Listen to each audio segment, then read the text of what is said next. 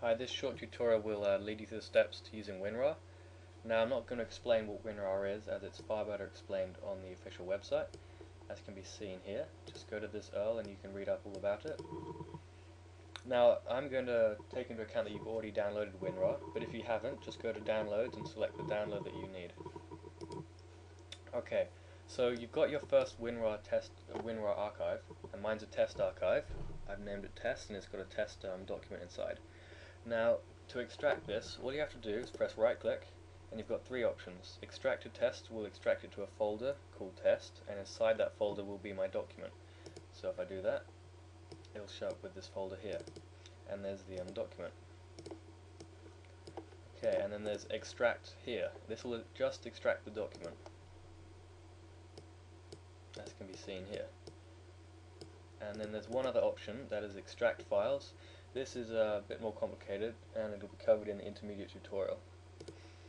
Right, you can also just open up the file and it'll come up with the WinRAR, the WinRAR console, I guess you could call it, and it'll show you all the files that are in the archive.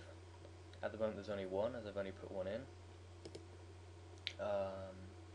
There's numerous features at the top, although this is probably not necessary on a beginner tutorial. I should probably cover adding files. So, for example, I've got a test file. In fact, got two test files. Now, let's say you wanted to add these two files to an archive. What you do is you'd select them both, you'd right-click, and you'd go to Add to Archive. And then you can call the archive whatever you want. So I call it Test Archive. And you can have RAR or zip, so probably don't need that.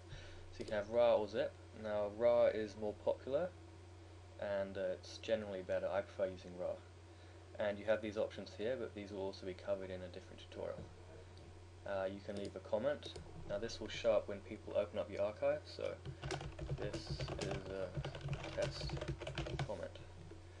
Now just press OK and that will be added to an archive. See, there it is, test archive, or test archive actually. Now, when you double click this, you'll see that your comment shows up here, and you'll see your files are inside the archive. Now you can select both of these and just drag them out, and when you drag them out they will be moved to your desktop. So I'll replace the old files, and they've shown up here. And that's about it. If you need any more information on WinRAR archives, then go to the intermediate tutorial. It covers far more than this. Thank you for listening.